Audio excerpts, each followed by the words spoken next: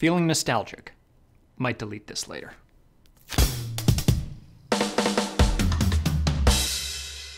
On Saturday night, or I guess Sunday morning, I was lying on the floor of my bathroom on the West Elm bath mat my girlfriend had received mere hours earlier, thinking about how amazing it is that our bodies and brains make us forget how awful it is to be in serious pain or really sick. Like, I contend with chronic pain as a result of the injustices of existence, and so think that I have a fairly high threshold for someone without a uterus, but maybe I just have a bad memory. I was in the midst of the COVID speed run that many people have found the 24 to 36 hours following their second vaccination to be. And good golly, was that not fun. As I rested my head against the side of my bathtub, I just repeated to myself that it was all going to be worth it, that it would be over soon, and I should be grateful that I didn't get the thing for real. And because I had literally nothing else to do, I started thinking a lot about a lot of things. I know that I was exposed to COVID-19 right as New York went into lockdown 13 months ago. The day before my company sent us all home, I spent at least 15 minutes in the apartment of someone who had just a few hours prior begun feeling quite ill. And though we kept some distance and I sanitized heavily afterwards, you know. In the days that followed, many of my colleagues came down, including the guy who sat right next to me and who I spent a lot of time talking to at a far less than 6 foot difference. It didn't occur to me for months that I had likely been an asymptomatic carrier at the start. It's entirely possible I was already infected by the time I picked up my first inhaler in years as a precaution. Which was a thing I did because, although I am relatively healthy minus that chronic pain, I spent a lot of my younger years fucked up by asthma, and specifically virally induced asthma, making a virus that attacks the lungs a genuinely terrifying prospect. And I was scared. Last week I rewatched the first 2 videos I did after New York went on pause, a channel update / Q&A, followed by a discussion of some pandemic set movies that found a popular resurgence in the early months of 2020. These videos were done when we would only venture out from the apartment once a day after the sun went down so we could walk in the completely empty park, and also leave our groceries in the hallway for like 48 hours to let whatever virus may be hanging on die off. It was a very different time, which made the videos fascinating to watch. It's one of the most interesting things about having this YouTube channel in general. Like, it's not really a vlog channel, or at least not a very good one, but the archive still serves as an audiovisual record of my life that I can return to at any point for as long as YouTube exists and my channel doesn't get deleted. Obviously, I have like 10 years of writing that oh damn, it has actually been exactly 10 years. I started writing for Flixist 10 years ago next month. That's fucking wild. Anyway, I have all that writing obviously there and elsewhere, and that's cool, but I can't see the circumstances in which I wrote any of that. And also, I was always at least somewhat and often substantially limited in the sorts of asides I could make by virtue of working on someone else's platform. But here, I can open a review of The Nightingale with a rant about the murder of George Floyd at the hands of police. Isn't it great that I don't even have to pretend to say allegedly anymore? Like, thank fuck. Or a review of The Exorcist with a plea to vote blue in the 2020 election. And no one can stop me. People can complain about these things and tell me that they're not gonna watch my videos anymore, but like, good. I don't want them here. So I have those videos and so many others as records of what I was thinking about and how. And at the time, I had no idea what was to come. And I certainly wouldn't have believed that vaccines could become available as quickly as they did, let alone that I would have been able to get one or even 2 just a few months into the new year. But I am well aware that this is not a universal experience, and that while I rarely feel this way, I guess I'm kind of lucky to be an American. Vaccine rollouts have been spotty around the globe, while we're over here at the point of having nearly more doses than we do people willing to get them. But as much as I enjoy having this little look at the old me and my old life and the ability to see myself change and grow over time, there is a downside to such an easily accessible archive where old and bad opinions could surface or actively be surfaced. Our good old friend, the hate mob. That's right, we're doing this. The night before I got my second shot, I removed myself from a Facebook group that I'd been a part of for nearly 5 years. It's a fan club for the Flophouse podcast, and I've largely enjoyed being a part of it. But on Thursday night, someone decided to post about Lindsay Ellis's latest video, the absolute epic that is Mask Off, addressing her recent cancellation. Now, I'm a huge fan of Ellis. I watch all her videos, back her on Patreon, and even bought an autographed copy of her damn book.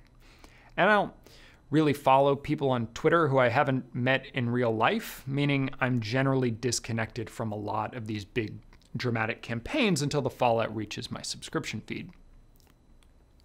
And what a fallout this one was. I think that her video is a must-watch, addressing the inciting criticism in depth as well as a laundry list of other mistakes from the past 13 years that some genuine weirdos on Twitter put together as though that negated everything else she'd done in that time and stood alone for who and what she is. But the folks in this particular Facebook group were not impressed, demanding she apologize for things that she has apologized for in the past and also again in the video, as well as other perceived slights that there's no good reason to apologize for, as explained in said video. And whenever someone said, hey, maybe you should watch the video, they got real fucking hostile about it. Why should I have to watch a 100-minute video that she'll make money off of when she could have blah, blah, blah, blah, blah. Obviously, I defended her also. And then someone else said, it's interesting that only straight white men are defending her. Do they know that she is married and isn't going to date them? What the fuck? Look, I was a militant atheist as a kid, and even I found the lack of faith in that thread disturbing. And no cap, if you try to defend the whole thing here, I'm just gonna block you. So I left, because I really don't want to be around people like that, who just want to tear down random folks and dance on their graves. Like, fuck those people, right? But also, I'm one of them. And recently, too. Ain't no deep dive required to see my hypocrisy there. It is a reality that I've been kind of avoiding for a few months. And while my critiques of freelance variety critic Dennis Harvey were more about abstractly dunking on some random dude who did a bad job reviewing a movie and not creating a mass mob to end his career, the intention doesn't really matter. I was part of the mob anyway. More than 19,000 people saw a version of my Promising Young Woman review where I was just hating on some guy for what turns out to have been a misunderstanding. In fact, I only just found out this week. Most people in the comments said nice things about how mean I was. A couple of people who I can only assume were close personal friends of his told me they reported my video over it. Obviously, I enjoyed the former and found the latter kind of funny. But then finally, someone engaged in what appeared to be a mostly good faith manner and told me that what I said about Harvey was wrong. So I decided to dig a little deeper. The Guardian had posted his response the day after my video dropped, and in it he basically said that he was trying to make the exact argument that I did make while saying he was wrong. Clearly, he didn't communicate it well. But I believe him when he says that his comments had been completely misconstrued. And I was very unhappy to realize it. I sat on my couch and stared at the video for 30 minutes trying to figure out what to do. It was immediately clear that it couldn't be nothing. If the video wasn't particularly successful, I may have felt like I could just get away with a pinned comment saying, hey, I was wrong and I'm sorry. Please laugh at and not with me while I'm being a douchebag. But it is currently my most popular video and was on trajectory to get at least a couple thousand more views before it inevitably dropped into obscurity, and I'm not okay with that. But because it was doing so well, I also didn't want to delete it and upload a new version. Vimeo lets you replace video files without losing reactions, comments, etc. And it's really frustrating that YouTube doesn't offer the same ability, because the problem with the review is that what I said about Harvey wasn't just an aside. It was built into my introduction for the film. A few years ago, I sent an editor a piece that was approximately twice as long as it was supposed to be for a publication where length didn't really matter, and I was just being cheeky. He ultimately sent it through basically as written, because when I am doing this whole free association thing, any significant changes will make it fairly difficult to figure out the train from point A to point B. The connections are tenuous enough as it is, and he didn't feel like fixing them himself. And I got lucky here. I listened to that section 10, maybe 15 times until I figured out a way to cut in the middle of one sentence and out of another such that it slightly changes the meaning but more or less flows and is frankly over and forgotten in a few seconds. It is awkward and I don't love it, but I had to do it. I wasn't okay with having this very personal attack be here when it was over a misunderstanding, and then something occurred to me. Why was I okay with having this very personal attack on a random guy in the first place? I am not speaking truth to power by dunking on some random freelance critic. I am just being a bully. Full stop. And that sucks. And it brings us to what I was really thinking about there on the bathroom floor. Who am I? Can I condemn this man to slavery, pretend I do not see his agony? This innocent who wears my face, who goes to judgment in my place, who am I? Can I conceal myself forevermore, pretend I'm not the man I was before? And must my name until I die be no more than alibi? Must I lie? How can I ever face my fellow men? How can I ever face myself again?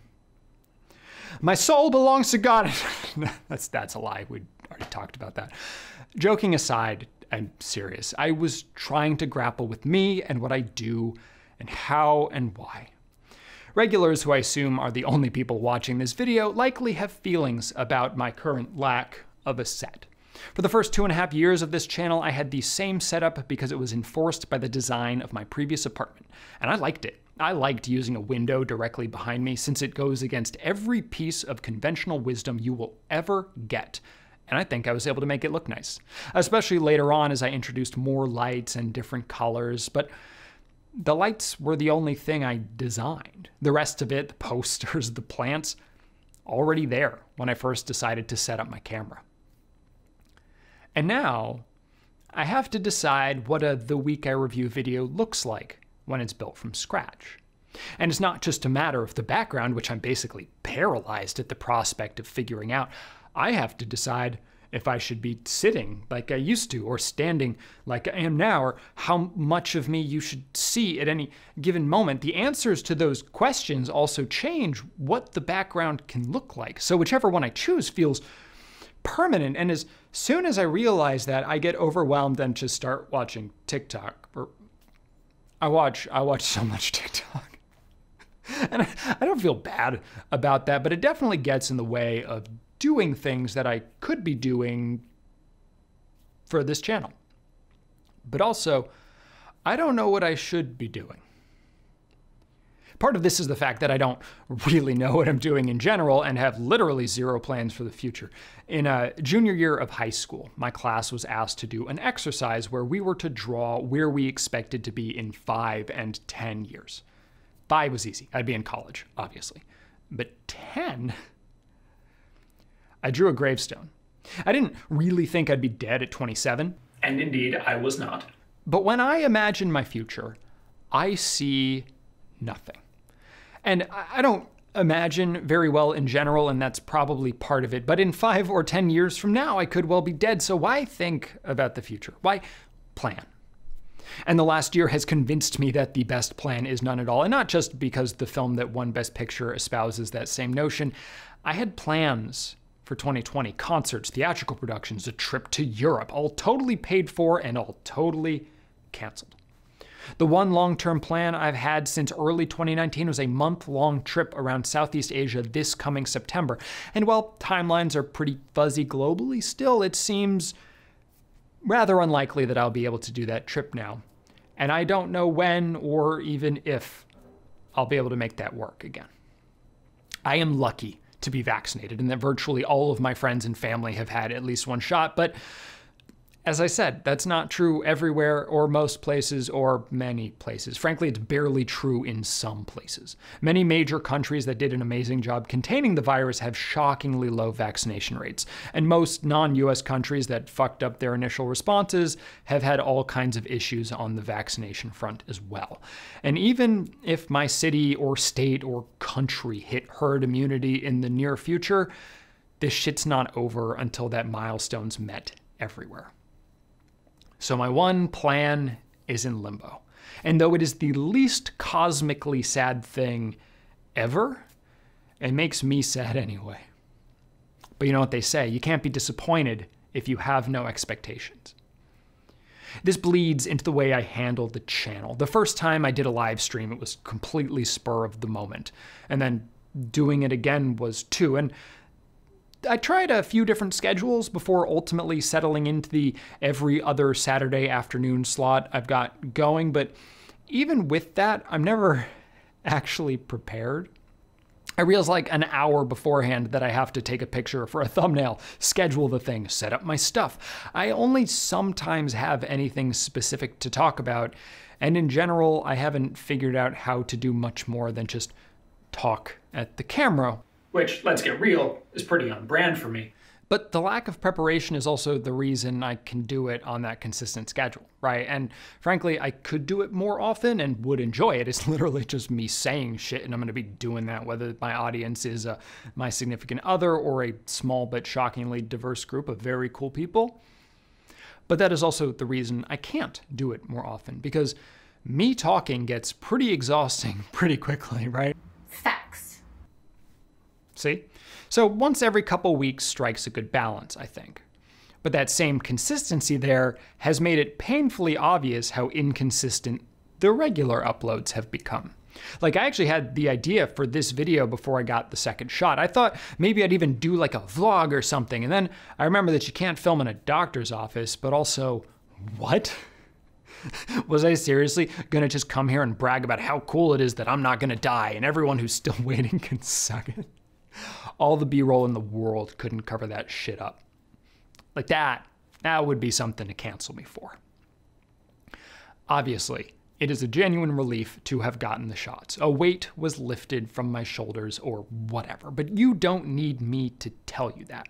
Either you know because you're feeling it too, or you're mad that a stupid American got it before you, a more deserving not American, did.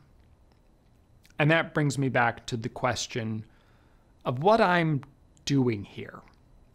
Because this channel is all about me. Like, it's just an excuse to inject myself into every possible subject. So maybe this video should have been me bragging and dancing without a mask in the middle of traffic or something because I'm invincible now. But no.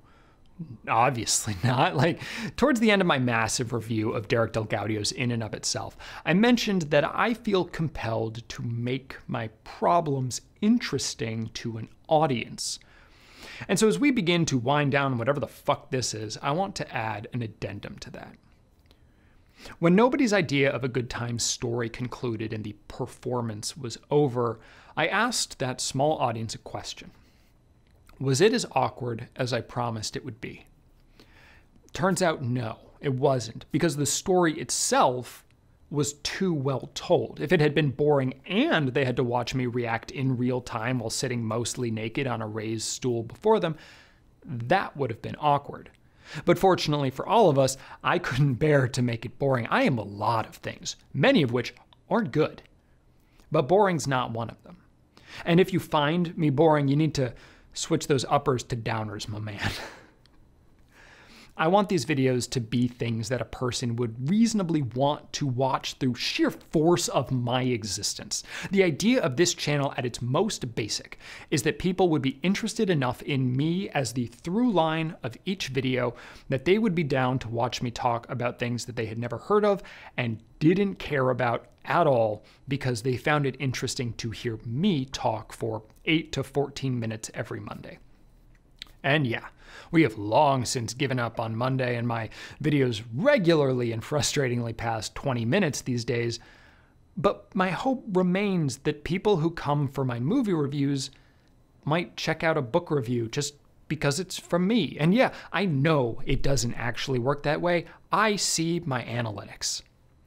But if I were to pivot away from the anything goes concept and make this, say, a purely movie review channel, I wouldn't be happy.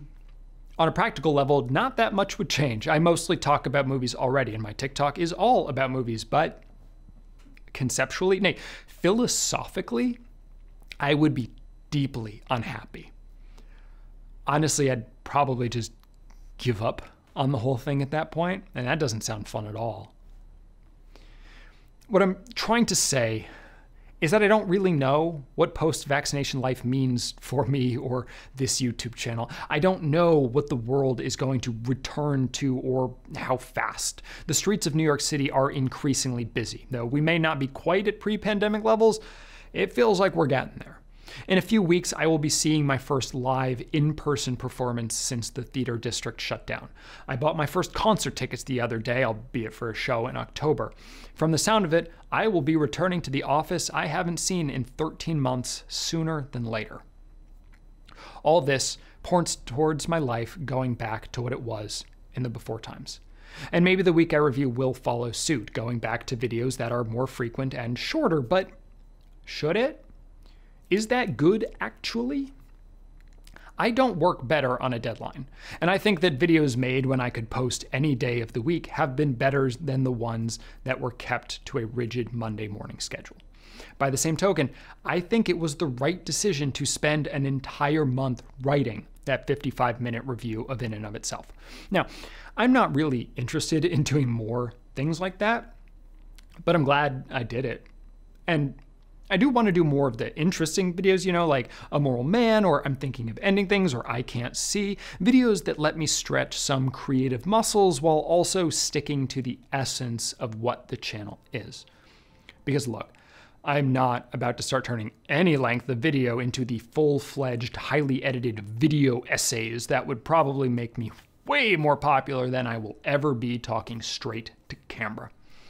I don't have the time or, perhaps more importantly, the drive to do that.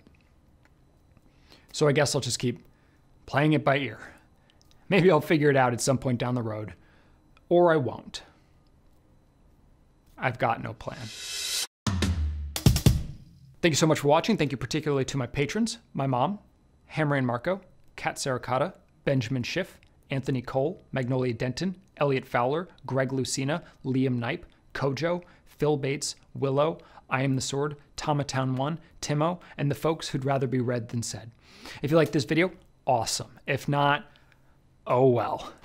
If you want to see more, please subscribe. I hope to see you in the next one.